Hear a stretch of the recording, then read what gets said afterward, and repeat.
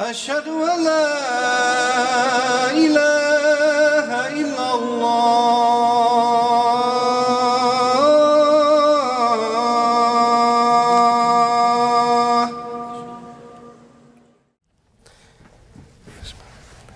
Alhamdulillahi Rabbil Alameen, Ar-Rahman Ar-Rahim, Maliki Yawmiddin, Iyyaka na'budu wa iyyaka nasta'in, Ihdina as-siratal mustaqim, Siratal ladina an'amta alayhim, ghayril maghdubi alayhim waladdallin.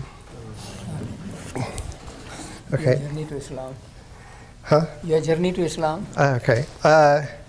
Well, how I got to be a Muslim is that I had been talking with a friend for a while who was a Muslim, and this person was always sharing with me about praying and how much it meant to this person, and I didn't really understand, the big deal about it, and, and why somebody would get up in the middle of the night and pray, and get up early in the morning and pray, and 5-6 times a day, and why they look forward to doing that. So, but I was curious. I wasn't objecting to it.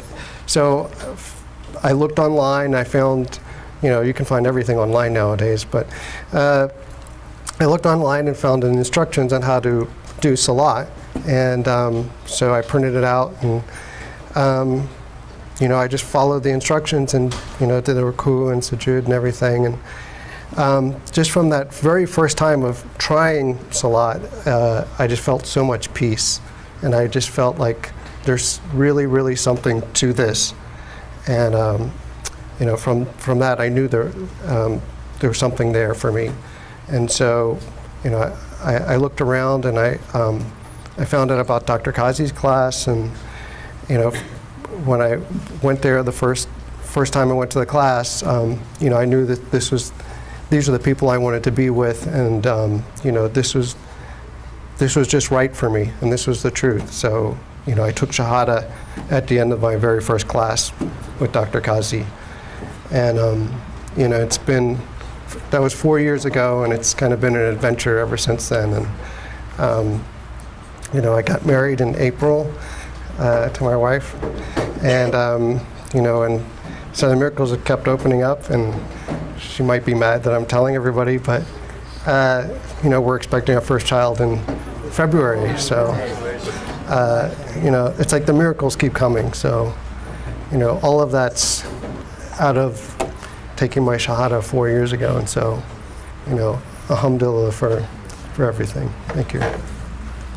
Naima, a British convert of whom the British newspaper The Daily Telegraph wrote, "That Muslim woman could be happier than you." She is also the chief editor of Sisters magazine, as well as a prize-winning author of many books, including the popular From My Sister's Lips. She told me that when she was still searching, she went to an evangelical Christian church, attended the ceremony, and then wanted to know more. Go back to the Quran. Go back to the Quran and go back to the example of the Prophet Muhammad, peace be upon him. For me, I came from a feminist background. I was raised pretty much in a feminist household. And it was the personage of the Prophet Muhammad, peace be upon him, his manner, the way he was with wives, children, companions, anybody else around him. It was his personage more than anything else that made me see the beauty of Islam. You've got a prophet who used to help his wives in the house. You've got a prophet who used to serve himself, who used to mend his own shoes, who used to say, when he was asked, "Who do you love from amongst the people?" he would say his wife's name before anybody else's name. He was a feminist. If anybody was a feminist, the Prophet Muhammad, peace be upon him, according to my definition, he was the ultimate feminist. In the last sermon Prophet Muhammad gave before he died, he mentioned that men should treat women kindly and that they should treat them well because women are their partners and their helpers.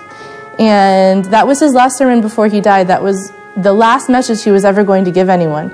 And that was part of his message, that you must treat women kindly. And so obviously that's a very big part of religion. If that's in his last sermon, that's the last message he'll ever give the Muslims who are alive then.